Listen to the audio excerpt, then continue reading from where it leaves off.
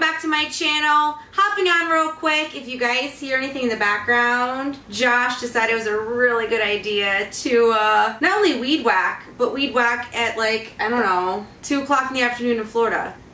Oh, he's looking at me.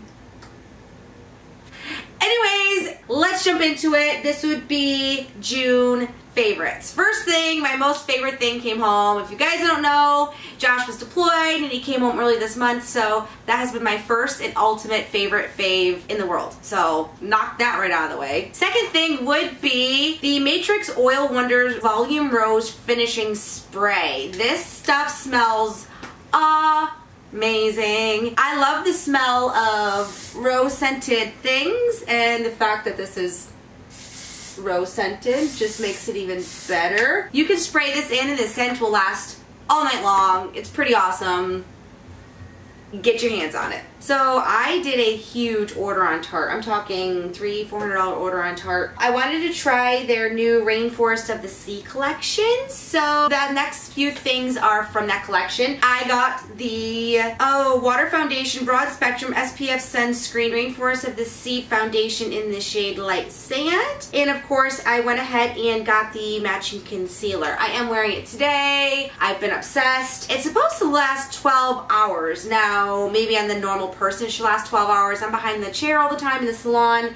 I sweat. Heat's directly on me from the hair dryer and, you know, hot tools and whatever. With that being said, I do have to use a primer with it. So the primer I found that works the best as of right now, I'm still trying to experiment with my primers, but the favorite one I found that works the best with this combo would be the Smashbox Oil Finish Primer Oil. I was kind of scared to try this stuff only because it is a primer oil, and I was like, I am already comboed to oily skin. I don't need to add any more oil to my face. However, with this stuff, that is not the case. It actually keeps everything on, fills in my pores, it moisturizes without making me feel too oily, so that's awesome. The next thing on my list would be dun dun dun dun, the Becca Cosmetics Jaclyn Hill. Oh, I think this is called the Champagne Collection Face Palettes. I got this the day it came out. Not the first time with the Sephora launch that she did that was like all online. An app is what I think it was, an app. Yes.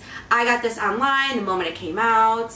Look how awesome. I am a huge fan. In fact, the only highlighter that I ever fell in love with was the Mary Luminizer by The Balm, and this has became my next favorite. This is Champagne Pop. This is Prosecco Pop. They're both great in 2 different ways. Obviously, you can tell this one's more of a pinkier, and this one is more of a gold. Love these blushes. This is a shimmery. This is kind of like a matte, and then, of course, a bright, bright pink. I have been wearing it every day. If you guys are interested, I can go ahead and film a video for it using all the new cosmetics I've been loving this month. I could do like my go-to shimmery makeup look. Otherwise, I have one more thing for you guys. One more thing. Last but not least, my favorite perfume this month would be the Coco Chanel Mademoiselle perfume. At first I was kind of scared to wear this, but works with me. I get more compliments in the salon when I wear this bad boy versus anything else, at least recently. I have quite a collection of perfumes, so this one would just happen to be my favorite. Anyways, I hope you guys like this video. Please like and subscribe if you do. Let me know in the comments if you guys want to see my go-to makeup and hair look, because I can film that for you. Also, I will not be around in the month of August. Josh and I are getting married. Follow me on Snapchat to kind of get the behind the scenes of everything. Otherwise, I hope you guys learned something and have a great day. Bye. Josh. Keep speaking in.